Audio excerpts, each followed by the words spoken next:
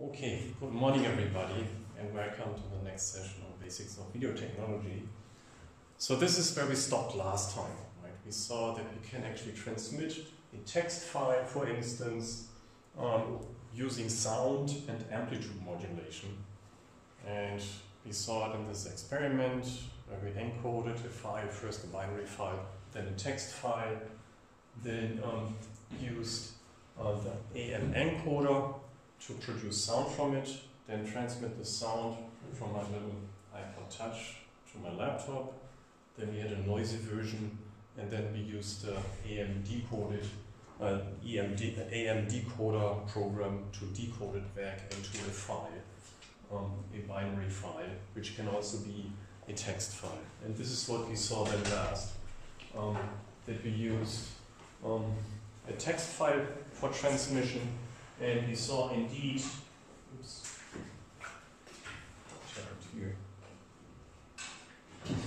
that we got our text file back, right? So the decoded file, amdecoded.bin, was identical to test.txt. So in principle, you could use these programs then to say make a program that sends SMS via sound. And if you use the sound card at high enough sampling rate, say 48 kilohertz, then you could actually transmit this information at say 20 kilohertz where nobody can hear it, and then you have a wireless SMS transmitter and receiver using inaudible sound. And you wouldn't even need a license because sound can be used without a license. So that's kind of maybe a nice application. So let's continue then with the theory. So when we want to analyze what's going on with the amplitude modulation, we can use the so-called pointer diagram. Basically, we can write the signal as a complex pointer, which we will do now. So starting with the spectrum of our payload signal, so the payload is the signal that we want to transmit, then we can see the spectrum of our amplitude modulated signal, which you can see here below.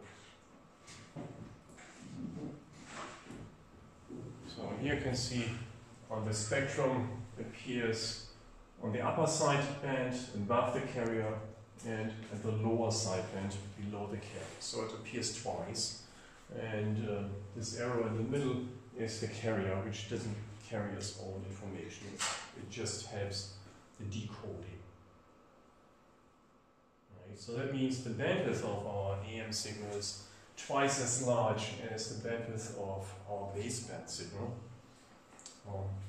the signal to be modulated onto the carrier, because we have two mirror identical sidebands. For instance, when we look at the AM band broadcast, AM band from 550 kilohertz to about 1600 kilohertz, which is not used in Germany anymore. This has a bandwidth of 8 kilohertz from one channel to the next. That means our useful signal is an audio signal that has 4 kilohertz bandwidth.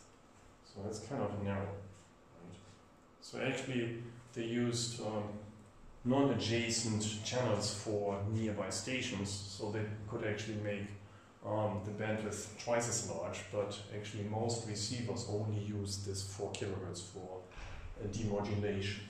So that's why it didn't sound much better than telephone quality. Right. So that's kind of a disadvantage of amplitude modulation. It's not very efficient with the bandwidth. So that means the bandwidth of the payload signal is limited by the bandwidth of the transmission channel, which means it only can be half of the transmission channel spacing. So that's an important limitation. And in Europe we have a channel spacing of 4 kilohertz, and to increase the audio bandwidth, as I just mentioned, adjacent transmitters should be far away to allow wider transmission despite the narrow channel spacing. But most receivers only use the 4.5 kilohertz bandwidth because they have a bandpass filter with a bandwidth of only 9 kilohertz, just for simplicity. Yeah. So this is only a little bit wider than telephone speech at 3.5 kilohertz. Although at AM, often the lower frequencies are also transmitted, unlike telephone, which starts at about 200 or 300 hertz. Yeah, and the reason is for this low bandwidth, this narrow band spacing, channel spacing, is that medium wave is at relatively low frequencies between 515 and 1600 kilohertz, and hence the band altogether is very relatively narrow. It's just a little bit more than 1 megahertz, the total band. So all the different stations have to share the same band, and that means that our channel spacing has to be narrow.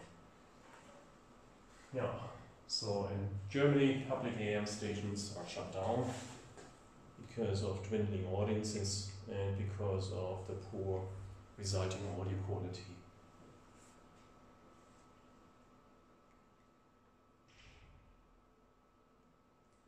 Yeah, and when we look at television, analog video, then we see that amplitude modulation is for the transmission of the luminance information. So the black and white image, basically. Right? So for TV, the baseband uses approximately 5 megahertz of luminance bandwidth. So this is what comes out of the analog camera. It's a signal which has about 5 megahertz bandwidth. So that's quite considerable. And is, for instance, much larger than the entire medium wave band. Right? Remember, medium wave was 1 megahertz. Here, just one signal out of the camera already has 5 megahertz. And if you want to transmit it via AM, it would double the bandwidth. Right? So on an AM channel, it would cover 10 megahertz. So that's quite a lot, right? So it shows it's not possible on the medium wave band. So we need a wider band, and that means we need higher frequencies. And that's why for TV, first 2 VHF bands were used.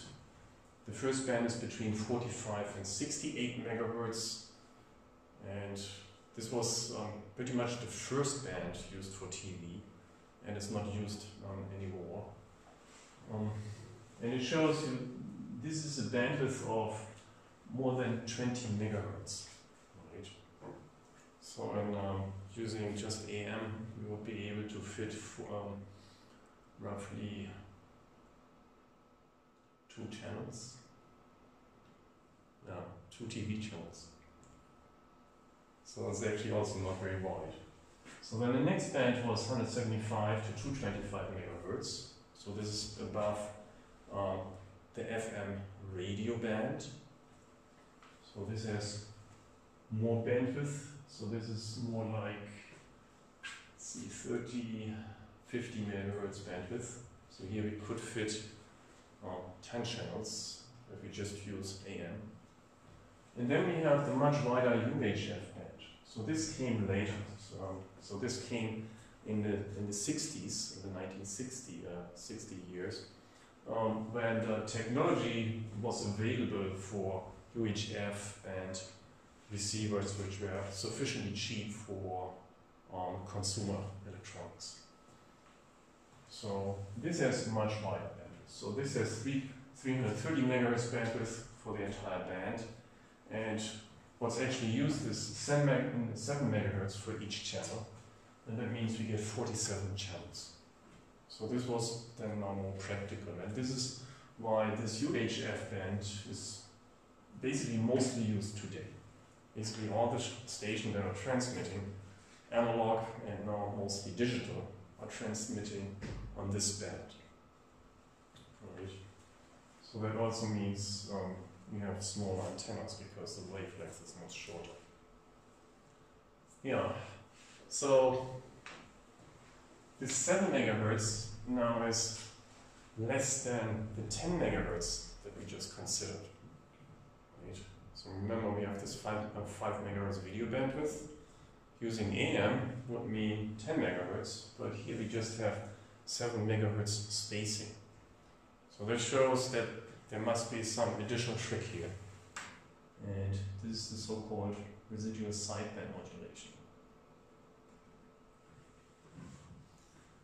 Yeah, so this is what I just said. UHF means ultra high frequency, but still the 10 megahertz from our video signal would be too much. Right? So the solution then is to use a filter and to suppress one of the two AM sidebands. So basically we start with AM modulation. So we take the camera, modulate it on the carrier, we get 10 megahertz bandwidth, but then we take a filter and suppress one of the two sidebands. For instance, the lower. So that only a small rest of this sideband remains. So in principle, the entire information of our video is still present in the other sideband, right? The upper sideband. It's unsuppressed.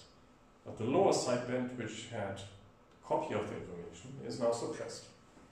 Right? So in principle, we could reduce the bandwidth without much damage.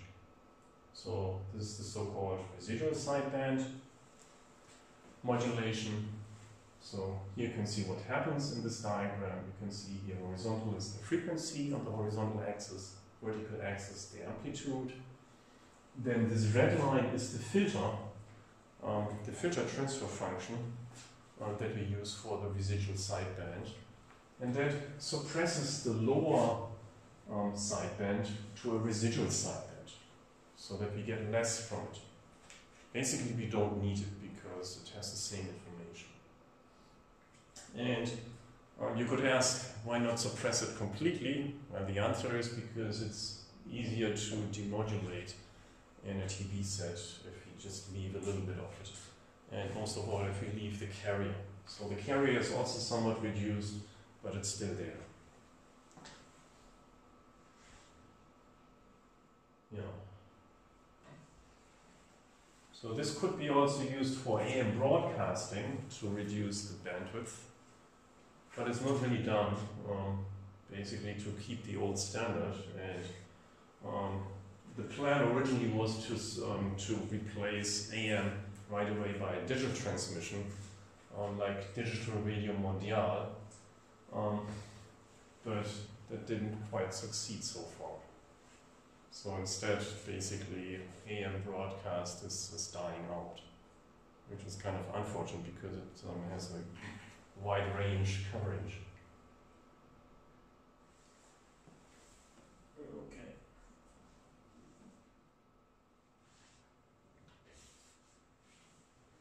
Yeah, so residual sideband modulation is an easy way to reduce the bandwidth of our signal on our channel and still keep the receiver simple. But there are also other more efficient possibilities. So to analyze what's going on with this residual sideband, for instance, we use this complex pointer diagram and basically use Euler's formula for the connection between the sine wave of the transmitter and this complex pointer. So the sine wave of the transmitter is basically a complex pointer which rotates as the frequency of the transmitter, but we only take the imaginary part of it. So the imaginary part of this complex pointer is the sinusoid of our transmitter. Make sense? So just rewriting the sine as imaginary part of this complex pointer. And remember, the complex pointer is the cosine omega t times lowercase t plus j sine of omega t times lowercase t. So the imaginary part is the sine function. So here's an illustration in a complex plane. So you can see the real axis and the imaginary axis. And the real axis consists of the cosine of some angle phi. Remember, phi is this omega t times lowercase t. And the imaginary axis is the sine. So then just taking the imaginary basically taking the projection on the imaginary axis gives you the sine function, which the usual stuff. And also this allows you to compute the magnitude. The magnitude corresponds to the amplitude of our signal, and this is just the abs function. And we saw the abs function is real part squared plus imaginary part squared and the sum out of it. Right. So we can easily take the magnitude, and we saw that this allows us a simple way to mathematically compute the amplitude of our signal. So in this way we can actually compute the amplitude demodulation by just taking the magnitude of our carrier pointer. Yeah, makes sense? So the magnitude here is convenient to mathematically obtain the amplitude.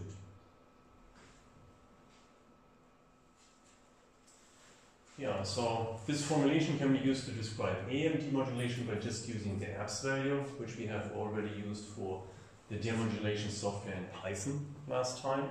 Right? We have the cosine and the sine carrier, and then took the squares and the sum and the square root. So when you have software demodulation, then this is what's usually done.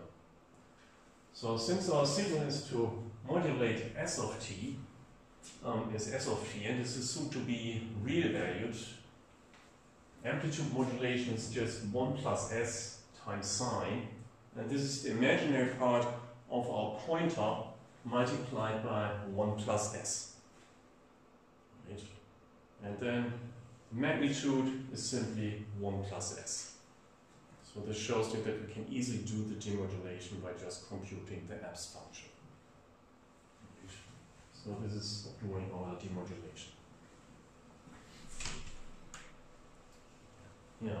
So next we can take a look at our signal itself. So we can describe our signal S also as a sum of sinusoids, if we apply the Fourier transform, for instance. And we can just look at a single sinusoid out of this mix. Right? So if you have music or speech, basically you have a sum of many sinusoids, and we just pick one of them. And this is this omega sine of omega s times lowercase t. Omega s for signal frequency. And then again, we can use Euler's formula to rewrite the sine function as the imaginary part of this pointer. And here, e to the j omega minus e to the minus j omega divided by 2j gives us the imaginary part. Make sense? So that means the AM signal is then the imaginary part of this complex modulation. So we have this S for t, which is 1 divided by 2j, and then in the parentheses the two complex pointers. 1 plus comes from the AM modulation. So here the first part is our AM modulation of the signal. Here, this part here is the AM modulation. And then this comes from the transmitter. Right? This is the complex transmitter modulation. And since the transmitter was this imaginary part here, we have this imaginary part in it. Make sense? So basically I just replace this S in this formula here. We have 1 plus S times e to the j omega, or here in this formula, imaginary part of 1 plus S times e to the j omega t times lowercase t, and replaced this S by this formula here. So you can then find it. 1 plus. Yeah. I just have one question. We do the assumption that for the signal, the sinusoid that we pick is not phase shifted compared to our carrier wave, right? Yeah. Okay. Well, it's is just a sinusoid. Right. You know, it doesn't really matter. You could also take a cosine. Okay. You know. So this basically shows what's going on by picking one of the sinusoids as an illustration. And the important part is then here the next line, because now we can actually factor out the exponential factors here. So we have this term e to the j omega s times t times e to the j omega t times t, and the other terms. So then what results is we have this term, this unchanged term, coming from the 1. And we have 1 times e to the j omega t times t. So the carrier is left unchanged. And then we have those products of those two terms. So here, this first times this part gives the sum of the two, e to the j omega t plus omega s, because this is positive. And here you have e to the minus j omega s. So here you get e to the minus j omega t minus omega s. Does it make sense? Let's see.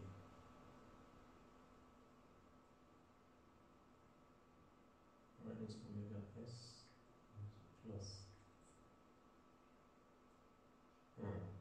Should it be the other way around? Omega s minus omega t.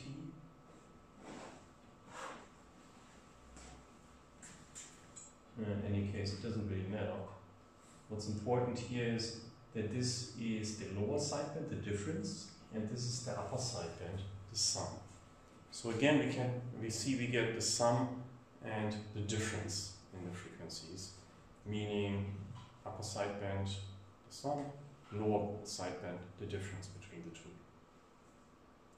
Make sense? So this now again shows why we get two sidebands. Right? The multiplication of the exponential terms leads to a summation of the frequencies. So here you have the carrier, and here you have minus omega s, and here you have plus omega s.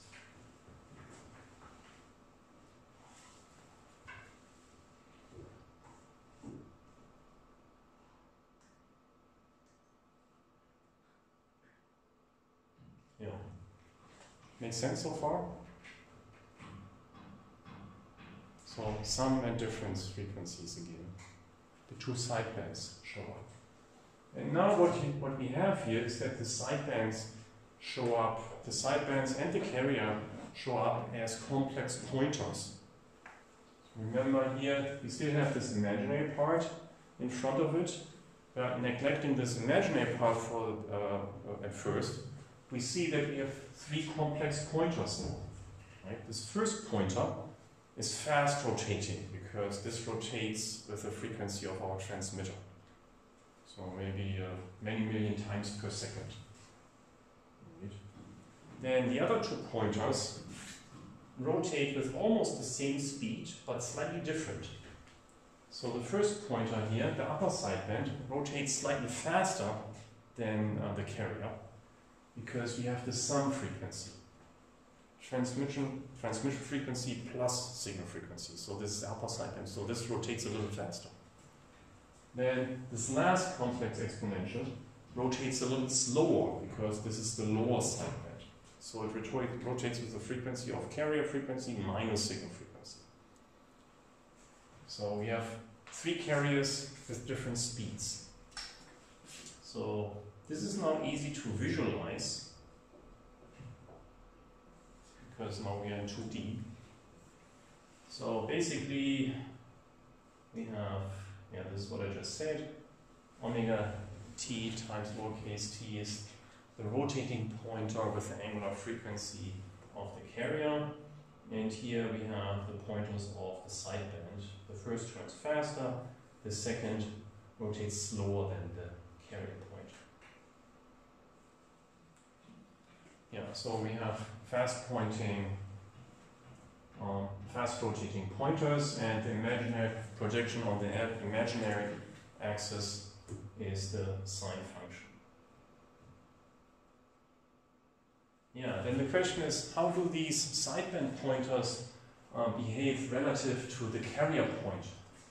For that, basically, we imagine that we rotate together with the pointer, right? So the the carrier pointer stands still, like in this diagram. So we basically sit on the carrier pointer and observe the sideband pointers, right? Like we rotate a few million times per second and just observe how the sideband pointers look relative to it. And this can be seen here. So the carrier pointer here is the middle. And then we have the addition of the two sideband pointers. So here you can see the lower sideband pointer and the upper sideband pointer. So if the carrier pointer rotates very quickly counterclockwise in the mathematical positive sense, then this lower pointer was rotating a little bit slower, and that means it rotates in the opposite direction. And the upper sideband pointer rotates a little faster, so that means in the same direction as the pointer. So we have two pointers on top of the carrier which rotate in opposite directions. Can you imagine this? So now when you take the sum, that shows you that the real parts of those sideband pointers, they cancel. Right? You have plus and minus, so they cancel because they have the same size. So what's left here is just this pointer here. So basically, we have the sum of those three is always here on this axis. Basically is on the pointer axis. And since we have positive amplitudes, it's always above zero. So we get here this fluctuation range. It's always here in this range, given the rotation of the sideband pointers. And that means this fluctuation here gives you the amplitude of your amplitude modulated signal. So if you then take the magnitude of those three pointers, you get your 1 plus s. Make sense? So just taking the magnitude of those three, magnitude of carrier plus lower sideband plus imaginary sideband gives you the amplitude. So that's basically our AM demodulation. Remember, the imaginary part gives you the signal itself with the fast rotating carrier. But just taking the magnitude using the real and imaginary part gives you the AM demodulation. So this shows you basically how our AM modulation would look like using those three pointers. Remember the magnitude, for the magnitude it doesn't matter if you rotate with this carrier or not. The length always stays the same.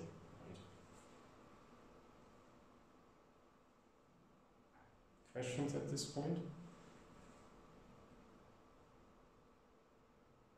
Does it make sense? It's actually really easy. You just have pointers.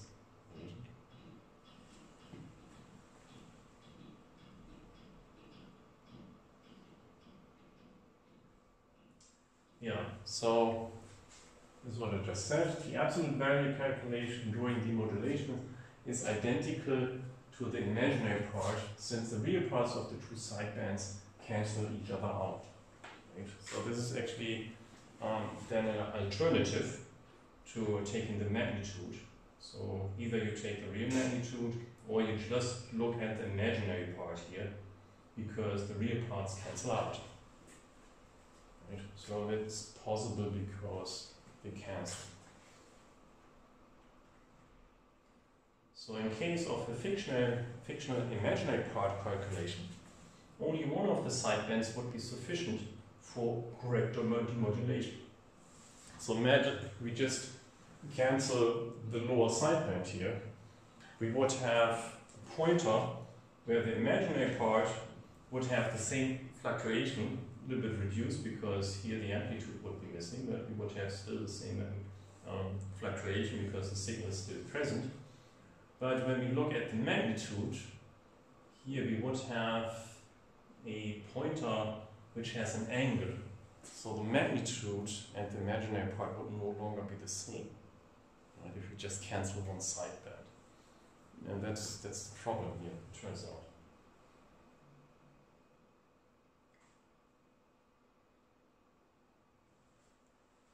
Yeah, so in residual sideband modulation, the lower sideband is reduced. So this is what I show here. One of the pointers now is smaller. So here you can see upper sideband is larger and the lower sideband is smaller. And that means the sum of the three is no longer on the imaginary axis, but it has an angle. So here you can see the sum.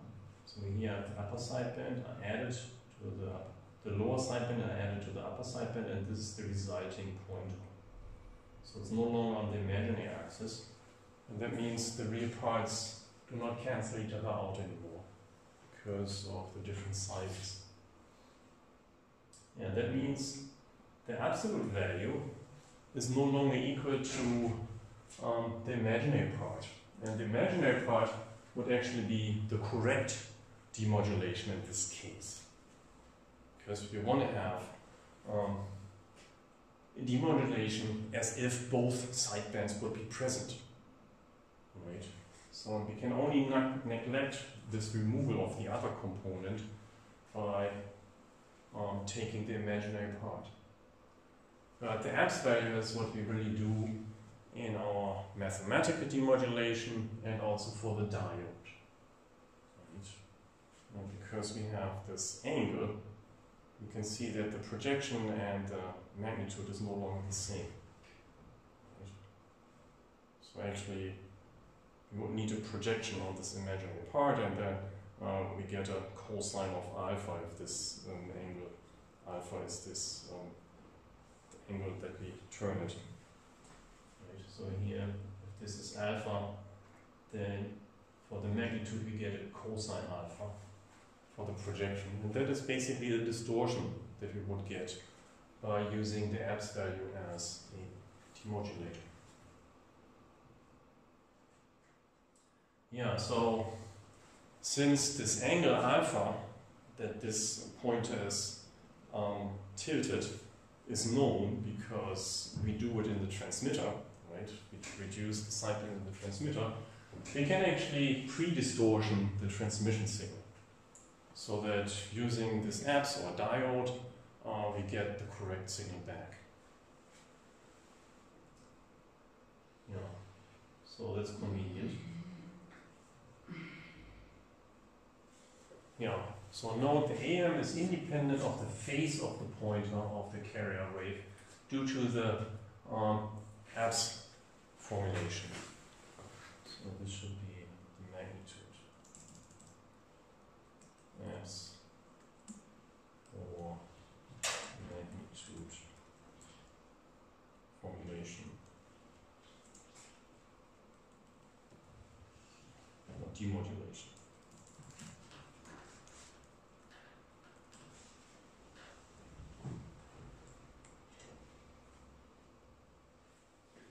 Yeah, that means the AM demodulation is independent of the phase position of the carrier. For instance, it doesn't matter if you use a sine or cosine function for the carrier, which is just a 90 degrees phase shift.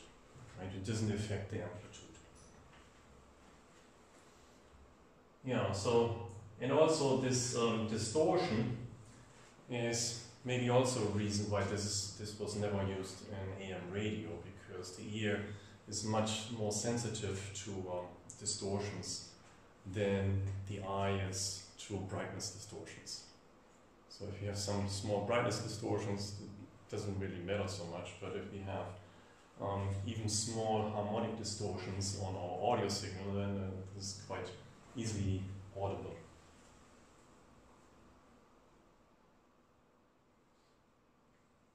Yeah, so does it make sense so far? So we have residual sideband modulation, And the problem here is we get some distortion, some nonlinear distortion from this cosine alpha angle, right? Which we can solve using a pre-distortion in the transmitter. So it's okay. And basically we reduce the bandwidth using residual bandwidth, residual sideband modulation from 10 megahertz to less than 7 megahertz, because 7 megahertz is our channel spacing. Yeah, so it's actually quite good. We are still able to demodulate it using simply a diode in the analog receiver, so it doesn't cost much. And we actually indeed saved a lot of bandwidth. So that was actually an important progress in the development of TV transmission. Yeah, so how can we solve the remaining problems of amplitude modulation? For instance, the carrier, which is not really necessary for information transmission, but costs a lot of power for the transmitters. Or the double sideband, it's still inefficient for the bandwidth. So even for the residual sideband, we have a residual sideband, which strictly speaking is not necessary. So when we look at the formulations, AM with carrier has this 1 plus, and the carrier actually came from this 1, right? So we could just omit the 1, and then we just have S times sine, and that basically removes our carrier. Right. No more 1. So leads me to the next set of slides. Number 9.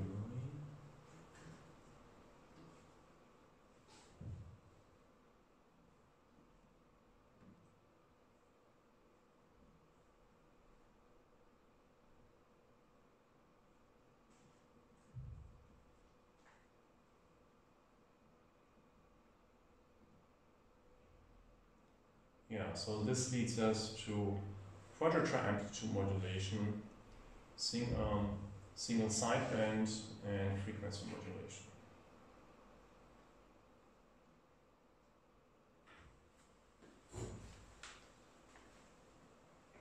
Yeah, so the problem with the carrier is solved by just omitting the 1 for the modulation. So mathematically extremely simple. Right? But then the receiver must internally regenerate carriers for the demodulation. And the receiver becomes more complex. So this is now the trick. Right? We internally need to regenerate a carrier. So here we have the resulting spectrum. We still have 2 sidebands, upper and lower sideband, but now the carrier is gone. Right? No carrier. So far it's mostly good for the transmitter because that saves power. But it's not really so ideal for the bandwidth. It's still wasting bandwidth. And you could argue that bandwidth is more valuable than power. So the idea or approach is to use a full bandwidth of both sidebands for our signal of interest, but without duplication. Right? To really use this bandwidth more efficiently, basically transmit more information over the same channel. So here would be an example spectrum. You have the frequency axis here horizontally, and then you see the spectrum looks non-symmetric, which means we make better use of it.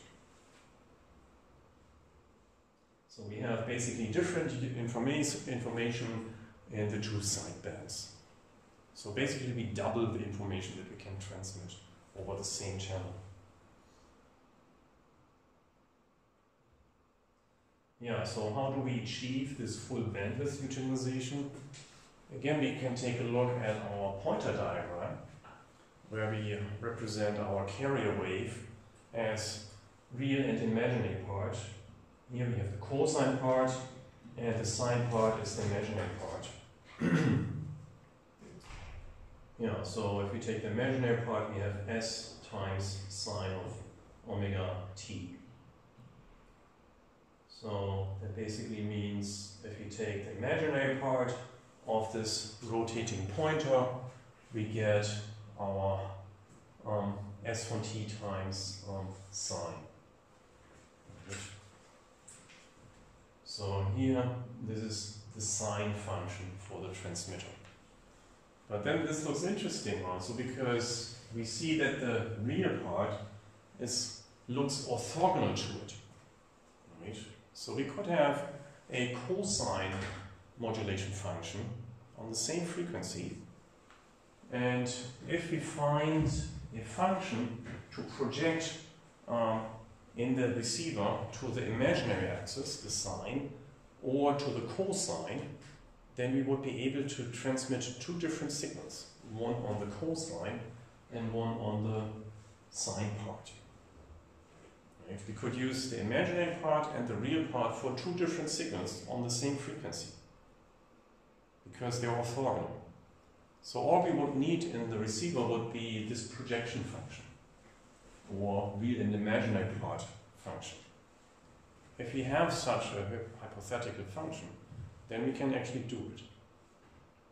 Right? So that's the idea, using real and imaginary part for separate transmissions. So the real part could also be used for a signal transmission.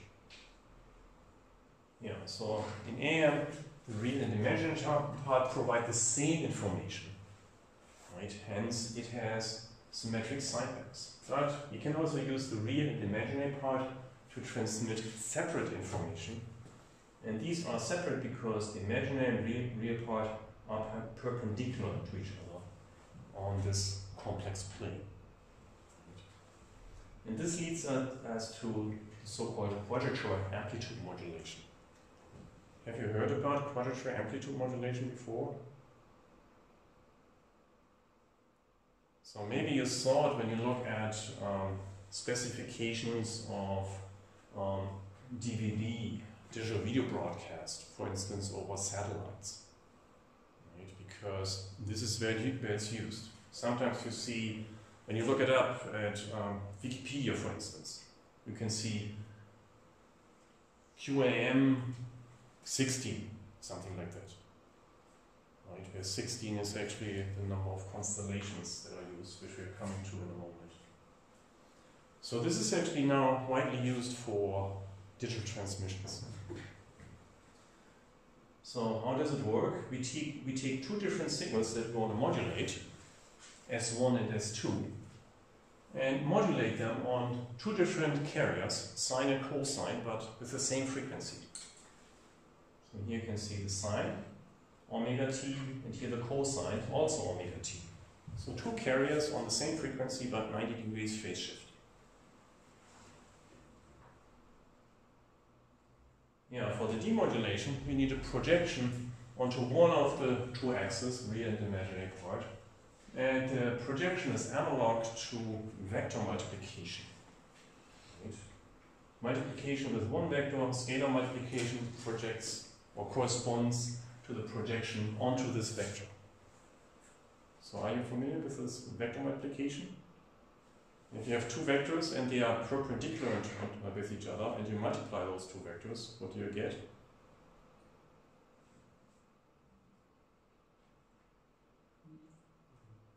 Scalar multiplication? No? 0.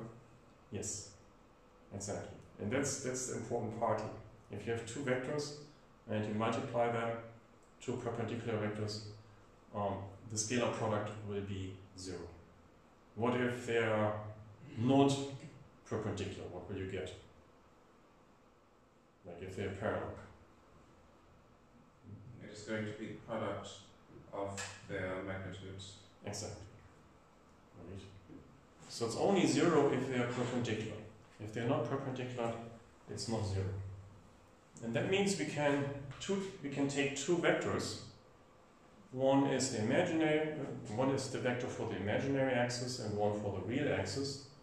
And then if you multiply the received signal with those vectors, you get the projection on the corresponding axis. And a vector can also be a function. Right? So in this case, the vector for the imaginary axis corresponds to the sine of omega t times t. And for the real part, to cosine of omega t times t. Right? So this is kind of it's a function of a vector, or instead of a vector. And functions can also be orthogonal. So these dots don't belong there. So here's a Python example that shows that this works, right? So if you have something unusual, you better test it to see if it works. And this is what I did here, also for illustration. Basically, I took those vectors or functions and show what happens when you multiply. So here you can see a function using the sine. Sine pi times 10 times a range from 1 to 2 in steps of 0.01. Right? So here this range goes from 1 to 2 in steps of 0.01. And here you can see the result. So with sine oscillation. You can see that it's the sine because it starts here at 0. So I call this SHF encoder. And in the decoder I'm using the same wave. So imagine you are able in the decoder to produce the same sine wave with the same phase. And this is the critical part, right, that we have the same phase because we want to do this prediction. Then here we have the encoder cosine. Basically it's the same function except that instead of a sine I have a cosine here. And I'm assuming that I also have the same function in the decoder here, CHF dec. So now I'm trying to see what happens if we take the sine from the encoder and multiply it with the same sign in the decoder. Then this is the result. So what do we see? Well, again, if we multiply two sinusoids, remember we get the sum and difference frequencies. So in this case, the difference frequency is 0, because we have the same frequency. And the 0 basically produces us an offset, such that all the values are positive. And then we have the sum frequency, twice the carrier frequency, and this shows you the fast oscillation. So this oscillates twice as fast as the original. So when you take this and compare it with this, you can see this is about half as fast. And this oscillates twice as fast. Can you see it? So now imagine you apply a low-pass filter which takes a running average. Basically it averages over the length of one period. And what will we get? What will we get when we average here over the length of one period?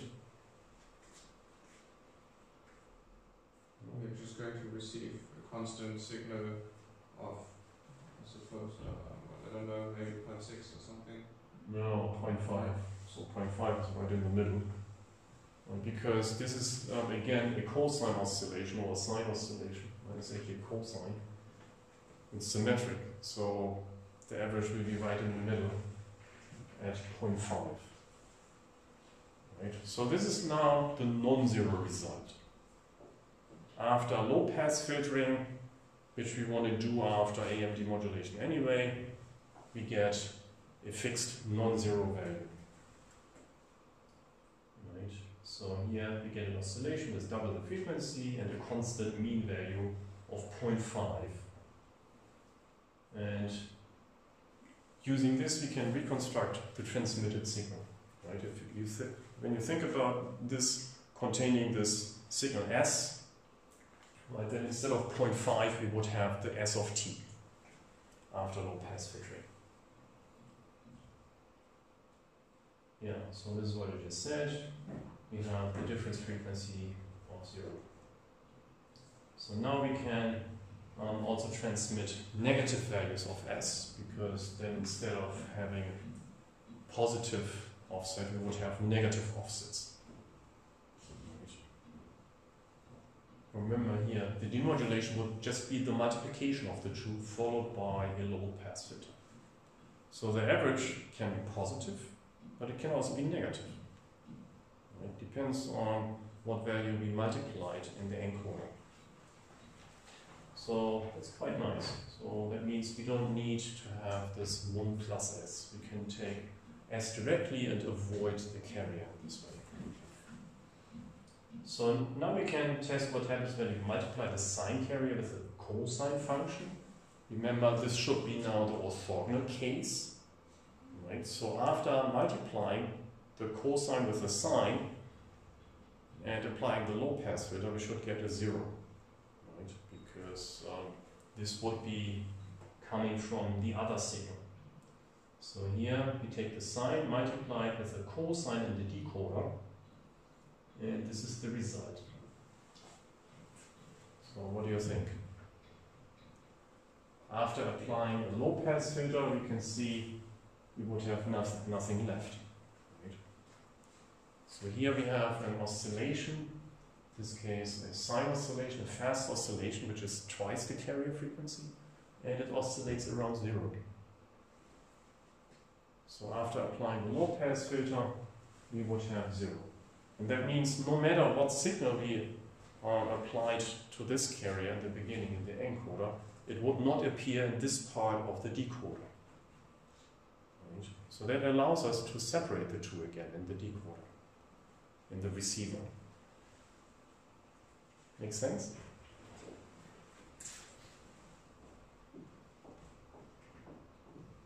Yeah. So again, we get the sum and the difference frequencies. Sum is twice as much, double the carrier frequency. And the difference is again 0, but now the frequency 0 also means shift of 0. Right. No offset. Yeah, so therefore the sine wave of the encoder has no disturbing influence on the cosine decoding. And the same applies for the cosine modulation in the encoder and the sine demodulation in the decoder. This allows us to separate the sine and the cosine components in the decoder, even though they are on the same frequency. Right.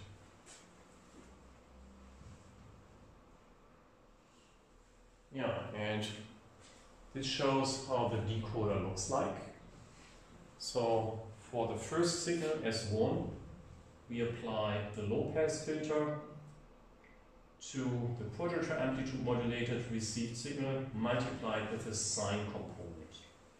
Right? So QAM is what comes from the transmitter containing the two components, cosine and sine. Then we take it, multiply it with a sine carrier in the decoder and the receiver, it's local sine, and then we apply low pass filtering to suppress frequencies in the carrier frequency range, as with AM. And for the second signal, we simply multiply the received signal with a cosine function. Right. So in this way, we get S1 and S2 back. So that means the QAM we have indeed accumulated twice as much useful signal bandwidth at the same high frequency bandwidth as the AM. So we can transmit basically twice as much information. For instance, we could transmit 2 programs on one channel, 2 radio programs on the AM range. So we could accommodate many more programs on the AM range, for instance. Yeah, and this is using 2 carriers, one at a sine and one at a cosine on the same frequency. Make sense?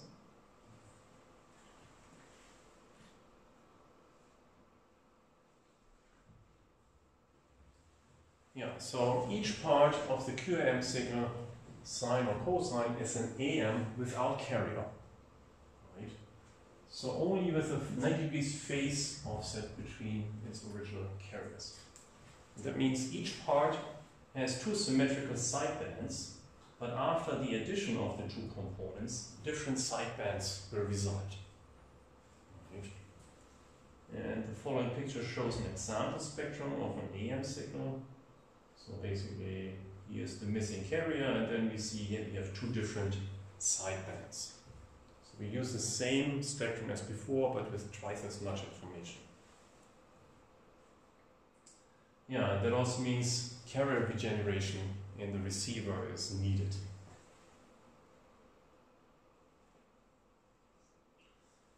Yeah, and QAM is not only used in the digital transmission of TV, but it's already used in analog TV for color transmission. So CR and CB, or U and V, are two components. So in analog it's actually called U and V. And then this S1 and S2 would be U and V. Right? Here you already have two components which you want to transmit. So it's very convenient to use QAM for it. And this also makes it possible to introduce color information into an already existing standard for black and white TV transmission. Because QAM is very efficient in transmission bandwidth and also in transmission power, because it doesn't need carriers. And this reduced power and this reduced bandwidth makes it possible to hide it into the black and white TV bandwidth without much distortion, or without much noticeable distortions. So here S1 and S2 are the color components, U and V in the PAL standard. So the PAL standard was developed in Germany after the Americans developed NTSC. And it was some improvement on the NTSC standard. So in the NTSC standard they use I and Q instead, which is, as we saw, a little bit more efficient than U and V, but more complex to compute. SECAM was developed by the French. Right? They wanted to have yet another standard to support their electronics industry, and they use FM instead. One line for V and the next for U. But it turns out technically it's not as good.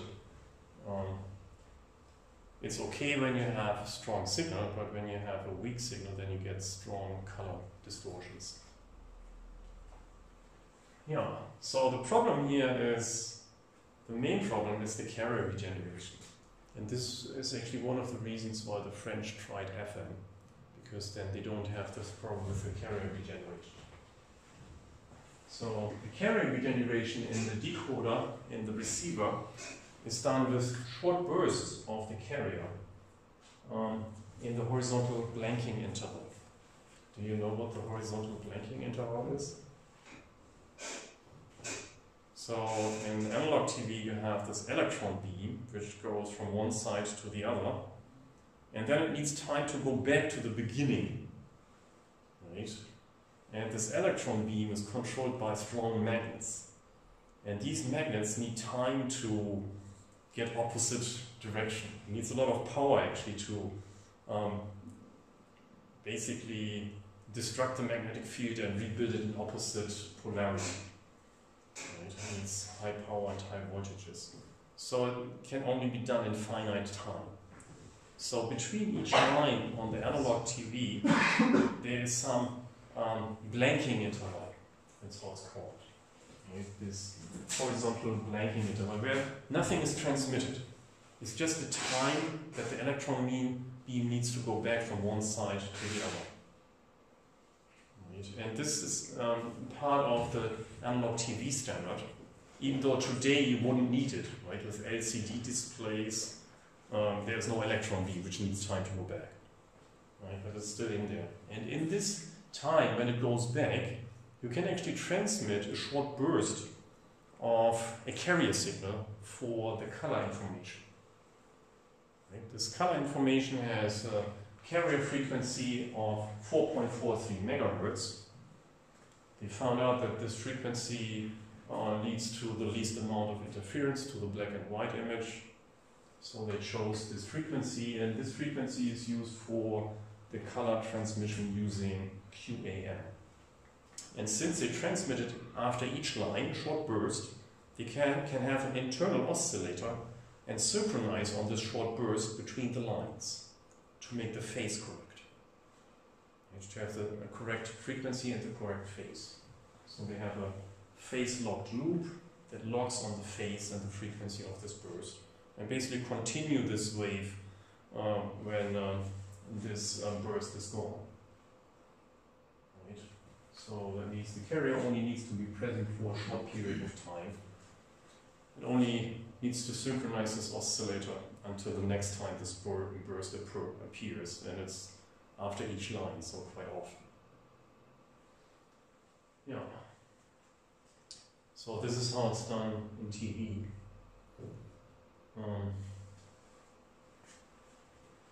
It's actually quite similar for digital transmission, like OFDM.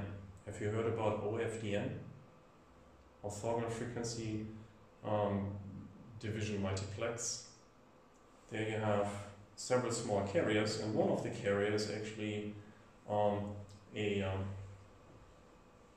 it's called signal tone. Right? And this tone is used to regenerate the carriers in the decoder with the right phase.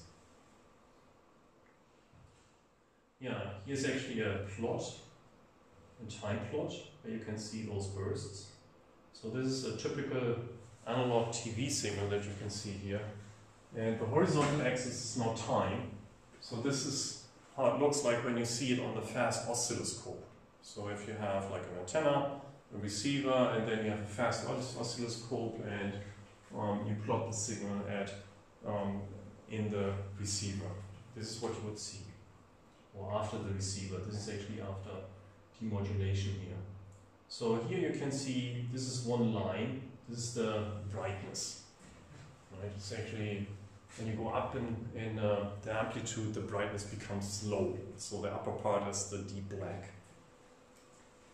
So here's one line, here's the next line. This is the time that the electron beam needs to go from one side to the other side.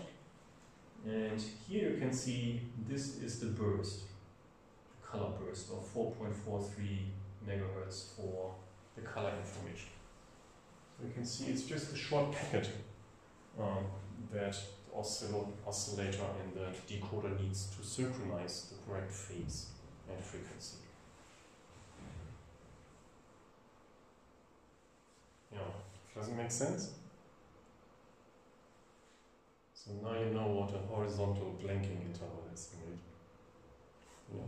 How does the receiver know when this blanking interval needs to take place or takes place? Is it just because you can somewhat determine when this happens in the signal? For example, if we don't transmit a signal at 0 Hertz, then a very narrow band at exactly the carrier would be only used for this, or how is it done? Yeah, first the receiver needs to synchronize to this line structure, right? This line frequency, because it needs to control the electron beam. Right? So the receiver synchronizes on those gaps to know when the line ends. So when the line ends, then you know that this gap comes at this specific time. So basically you can turn on and off in synchrony with the lines, your synchronization. And when the lines end is determined by the luminance signal, or there's actually another PLL which synchronizes on the line frequency. Ah, okay. Yeah. So that needs to be quite precise, otherwise you would have an unstable picture. And it would be running through. So you have a fixed time structure which the receiver needs to synchronize to, and in this fixed time structure it's known from the standard where those bursts are supposed to be. And then you can basically have a gate which turns on when the burst is supposed to be there, and then this synchronizes the PLL for the color carrier. And I assume they would also have a 4.43 filter in it to make it precise and more noise robust. Yeah, good question. Right. So it's actually lots of PLLs in a TV.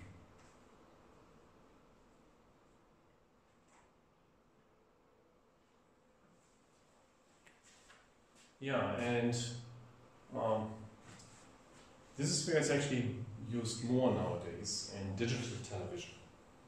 Right? So in digital television, you take QAM as a two-dimensional system which can transmit symbols.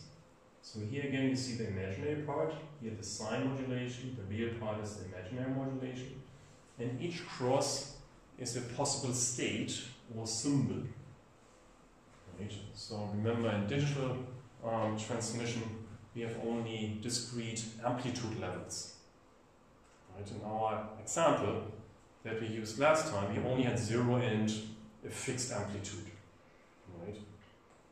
So instead of having just 0 and a fixed amplitude, you can have several amplitudes, like 0, amplitude 1, then twice the amplitude, 3 times the amplitude, and so on. And since here we are also allowed to have negative values, you would have, for instance, 0.5, minus 0.5, then plus 1.5, minus 1.5, and so on. And this is what you see here. So here you would have, for the imaginary part, 0.5, 1 plus 1.5, here minus 1, minus 0.5, and here minus 1.5. And the same for the real axis.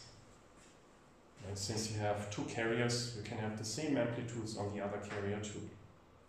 So that means at each time instance, in this case, you would have 16 possible states. So 4 states for the sine carrier, 4 states for the cosine carrier. Makes 4 times 4 equals 16 possible states at each time instance. And since this is not just bits, bits means only 2 states, here we have 16 states, so this is called a symbol. And with each symbol, how many bits does each symbol contain if we have 16 possible states or 16 possible symbols?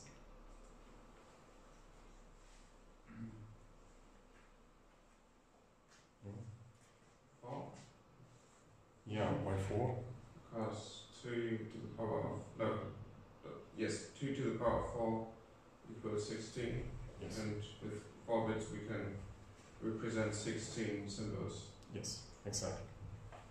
So here we have 16 symbols. So basically we can give those 16 symbols codes, and each code is 4-bit.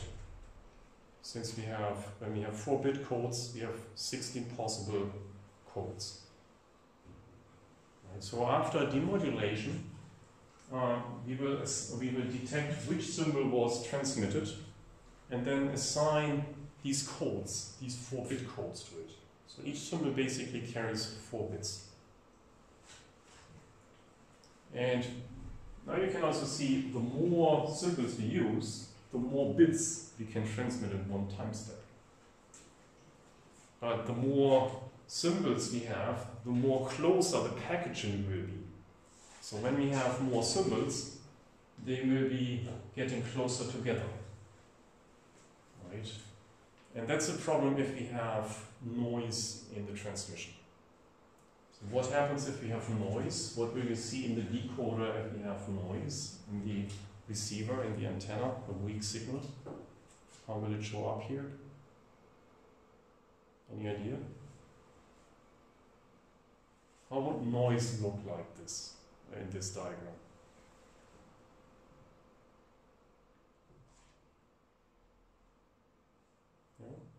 As you would move the symbols to slightly offset positions on the diagram, and if the noise is too much, then some symbols might be placed somewhere where some other symbol would be expected. Exactly. Right, so if you have noise, that means you have a corrupt signal. Right, so the voltages would be slightly larger or lower than they really are. Because noise means you have a voltage which goes up and down. And you have that in each direction. For the sine part, it would go up and down. For the cosine part, it would go left and right. So you would have kind of like a cloud around the true symbol. So in the decoder, you wouldn't receive it at the right position, but slightly off. And the stronger the noise is, or the weaker the signal, the more off it would be. And now imagine we have, if the symbols become too close for the noise, then the receiver might erroneously decide that it was the other symbol. Right? If it is shifted too far, then it thinks, oh, it must be the neighboring symbol. Right? So if you have strong noise here horizontally, then this might be decoded as this symbol. And this is why the number of symbols that we choose in the encoder needs to fit to our expectation of the signal strengths at the decoder. And this is kind of tricky, because it means we need to predict what kind of receiver and what kind of antenna we have on the receiving side. So basically, some assumptions are made for the signal strengths that we need at the receiver. Right? And after that, basically, it doesn't work anymore. And this is also why we have different constellations for cable, for satellite, and for terrestrial broadcast. So for instance, for satellite broadcast, we assume that we have a very weak signal. So that means we have only a few symbols. I think it's just 4 for satellite. Basically just one symbol in each quadrant. And for cable, it has a very high number of symbols, because for cable, basically we assume we have a strong signal and basically no interference, right? Because we have the medium for ourselves. For terrestrial broadcast, it's in between. Right? Terrestrial broadcast, usually we have stronger signals, but we also have interference and noise. So this is basically the system designers need to decide for what cases we make constellations. Yeah, so here on data word is called assembly. And this is what I just said. The number of symbols depends on how interference proof the transmission channel is. Fewer symbols means more immunity to interference. One symbol, one cross is transferred per time step, and the bits indicate which of these are symbols. Yeah, related to QAM is the so-called phase modulation, amplitude and phase modulation, APSK. Right. The difference is that the constellations lie on concentric circles, which results in a few discrete amplitudes, distances from the origin. So instead of having it on a rectangular grid, here you have it on polar coordinates, basically. And you have angles and magnitudes. And this is actually for APSK4 is identical to QAM4, because in each case you just have one symbol in each quadrant.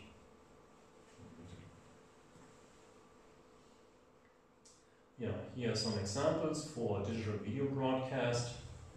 For terrestrial DVB-T, we use QPSK, quadrature phase shift key, which equals 4 QAM. So for the case of 4, it's actually it's also QPSK is identical. Then we use 16 QAM and 64 QAM. So for DVB-T, there are actually choices for the transmitter. So it can be set depending on what they think the receiver can do. So these numbers here, they indicate the number of symbols. So 4, 60 or 64. So at 64 you get the highest bit rate, which means potentially the best video quality, but also you need the strongest signal to decode this high quality. Yeah, so I guess you have seen, have you seen what happens when you have a weak digital video signal? Never happened to you?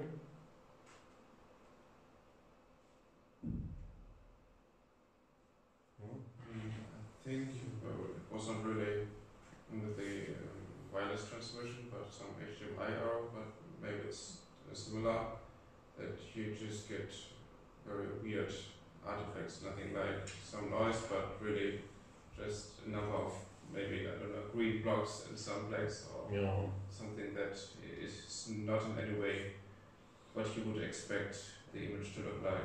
Yeah. So how do you guys watch TV? Using which transmission medium? Who watches satellite TV? Using the video, its process, yours it is stagnant. Yeah, do you watch satellite TV? Not yet. No.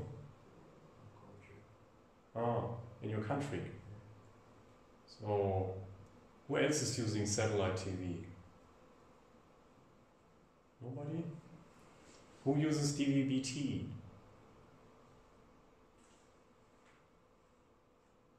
Who watches YouTube? Nobody watches TV anymore? Occasionally. Huh? Often. Occasionally satellite. Yeah. There's also streaming, right? Do you use streaming, like the Mediatek? Oh. So then you're using maybe none of those standards, because the internet is still using another modulation. Interesting. It seems there's a shift towards internet streaming instead of digital transmissions. Although that only works if you have internet access, for instance at home. When you're traveling, then you're using wireless transmissions, and then you're back basically at one of those standards. So even if you use mobile data is using, among others, also OFDM. And then you're back at QAM. But then it's not broadcast, it's like one-to-one, which is more wasteful. For broadcast, basically you can reach, no matter how many viewers, it doesn't really matter, but if you're doing streaming, for each user you need to have a separate data stream, basically having a separate channel. So that uses a lot more bandwidth. Or you need more fine-grained base stations. I think that's what we basically see, that we need more and more base stations because more and more people use mobile data. But then maybe people complain that they have mobile base stations nearby, and then we get a problem. Because it doesn't fit. Right? For high data rate, we need many base stations. Those cell towers that some people are afraid of. Yeah, makes sense? Yeah, so QAM can be used, is basically used quite often for digital transmissions.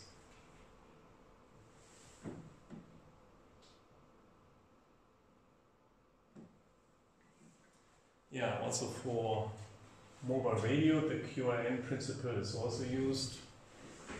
For instance, in the digital signal transmission in mobile radio, in this, I think it's a book, H. Muskowski.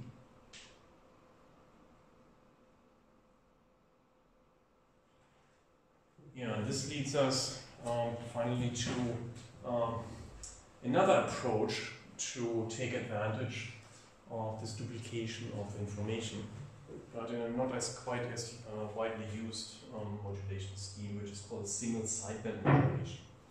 So here, instead of using twice the information that we transmit over the same channel, here we just reduce the bandwidth. We have the same information, but at half the bandwidth. So we only use one sideband, and carrier and the other sideband are suppressed, filtered out.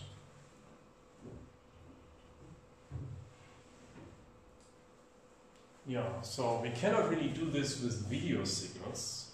So with video we have to use the residual sideband because due to the finite steepness of the filter, the DC, which means the constant part of the image, the brightness of surfaces, would also be filtered out. For instance, only edges would remain. Right? DC is basically where the carrier is located, and if we suppress the carrier, then basically DC is gone with it. Right? And DC for images is quite important because that gives us the constant brightness over an image. Right? If we remove it, then basically we just have the edges left. And it looks like a drawing instead of an image. Yeah, this is no problem for voice or audio because DC doesn't play a role there because we cannot hear it anyway. So SSB, single sideband, works for audio because then it's okay if DC is missing. So that's why it's used for voice transmission.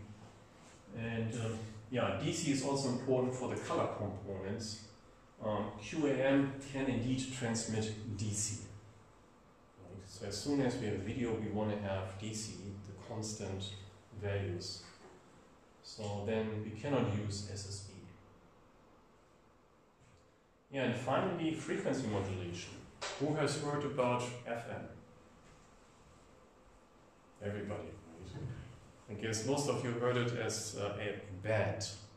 It's the broadcast band, FM, but it's strictly speaking a modulation, frequency modulation.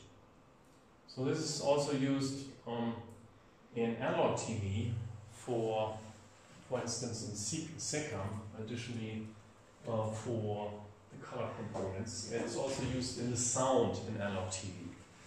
So the sound that you listen to is at a certain carrier above the the video frequency, and it's modulated in FM. Right? And SECAM it uses also for the color components. And here's the mathematical formulation. Remember AM, we had this 1 plus S times sign, and here we have sine of omega t plus delta S. So the signal S now modulates the frequency, it changes the frequency, which you can see here. So the frequency, this is the carrier frequency, and then there's this frequency deviation delta, and this just makes it wiggle around this frequency. So this has the advantage that it's more robust against noise, because interference is usually noticeable in the amplitude of the signal and less in frequency. Right? So this makes it more robust against interference. But the bandwidth is a problem. Right? The bandwidth here is about twice the signal bandwidth, like AM, but plus the peak frequency deviation that we have. So this now leads to an even larger bandwidth than AM. So this is the price we pay for the noise robustness. So it's very poor bandwidth efficiency, worse than AM, and this means noise immunity is brought by poorer bandwidth efficiency. And it was invented by Mr. Armstrong in the 1930s in New Jersey. And because of this poor bandwidth efficiency, it's mainly used on higher frequencies, such as VHF and UHF and FM. So FM radios between 88 megahertz and 100 megahertz, so it's already much higher than AM radio. Yeah, and also there's phase modulation. It's closely related to frequency modulation, except that now we modulate the phase offset here. So remember previously this t was outside. Now we have omega t times lowercase t plus delta times s of t. So this is basically modulating the phase of the carrier. Yeah, but when you think about s as a sinusoidal function, then you can see it's doing the same thing. When you have a sinusoidal function, basically then the frequency goes back and forth.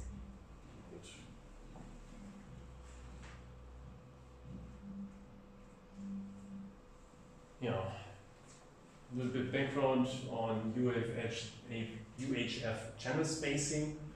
In North America we have 6 megahertz, also in Japan. In Australia we have 7 megahertz. In Europe we have 8 megahertz. So there are different channel spacings in different continents. Yeah, phase error during decoding of the AM, QAM. That's a problem, particularly in the NTSC standards in the beginning. The projection on the real and imaginary axis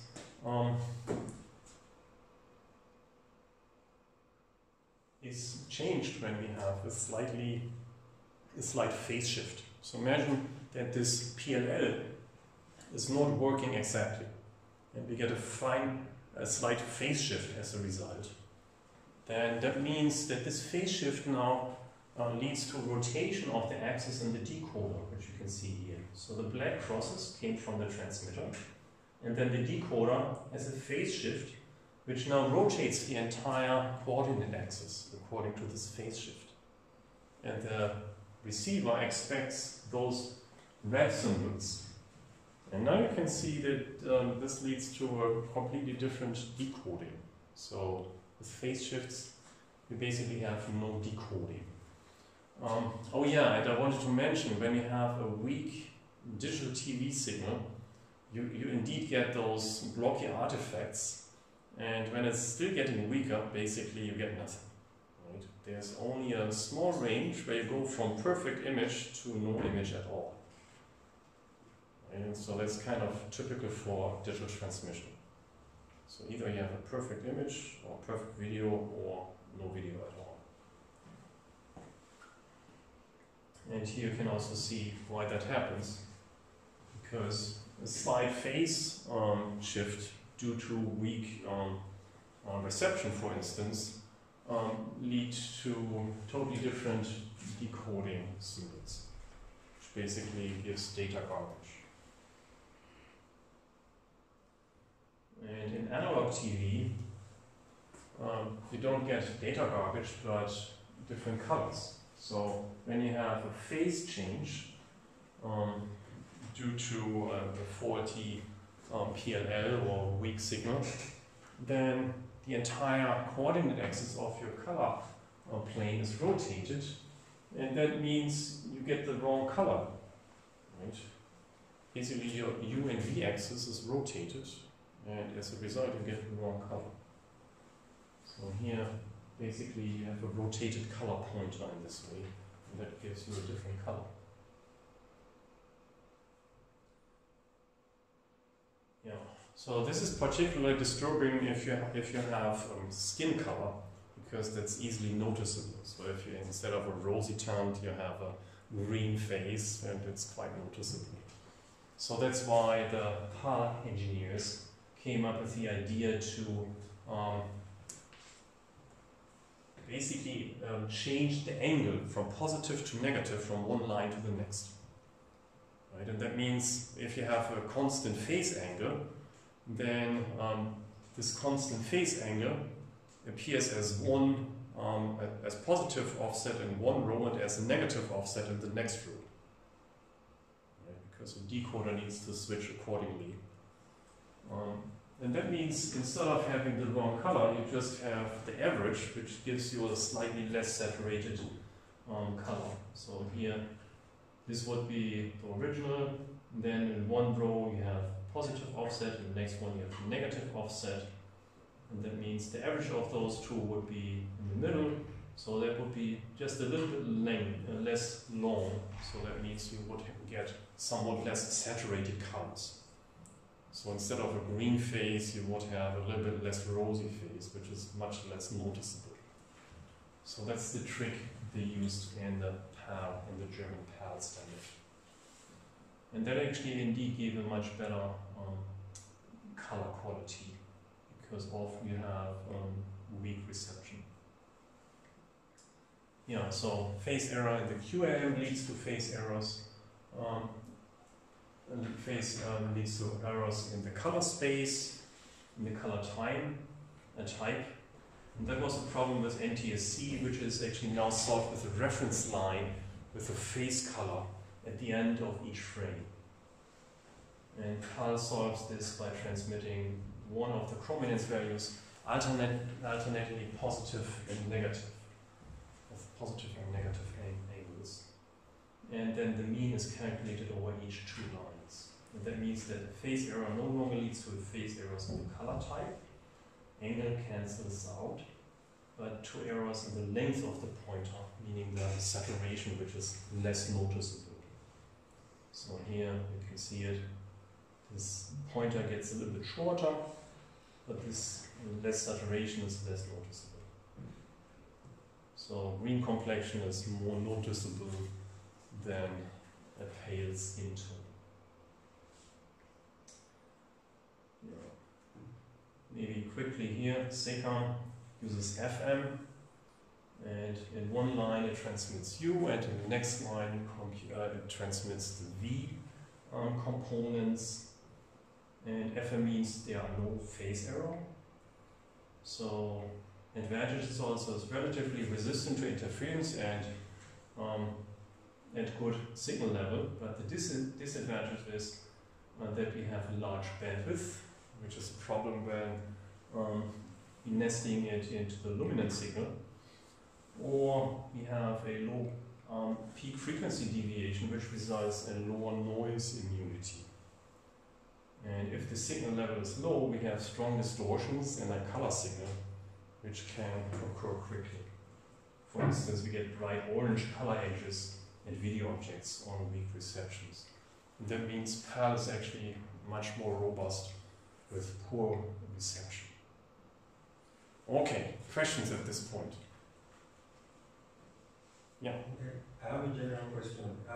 The problem where the speech is faster than the video, is it a modulation problem or probably synchronized? Yeah, this appears in digital video, right? In analog video, you don't have the problem because there is no storage. But in digital video, you need to have synchronization information for video and speech.